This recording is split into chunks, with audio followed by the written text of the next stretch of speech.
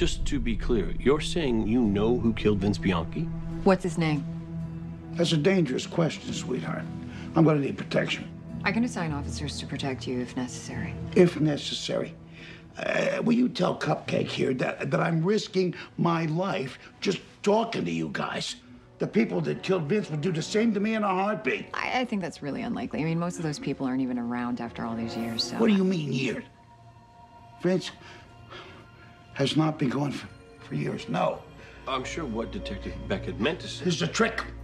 You are trying to trick me into saying things. Maybe Vince isn't even dead. No, he most definitely is. Well, then show me. If I'm gonna tell you who killed him, I need to see his face first.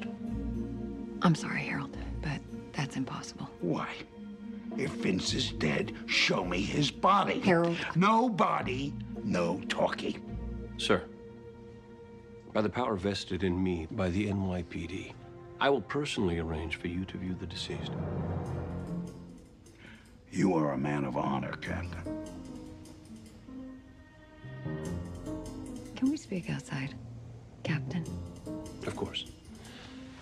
Rookies. By the power vested in me?